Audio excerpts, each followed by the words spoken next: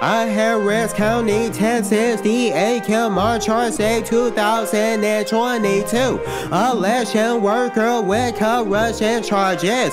2 citizens filed affidavits, so the case had to get investigated. The voting process was disrupted because there wasn't enough paper at voting locations.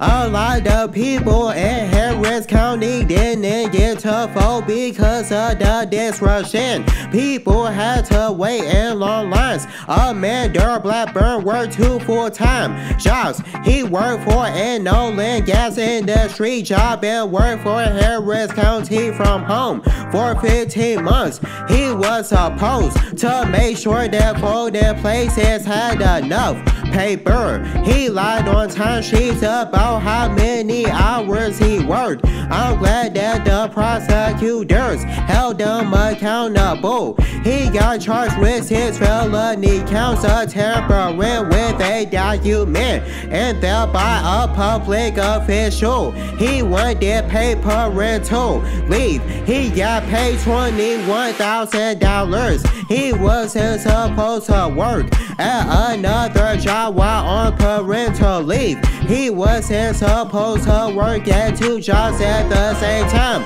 There was proof that his crime impacted the election, but there wasn't proof that he wanted to rig it.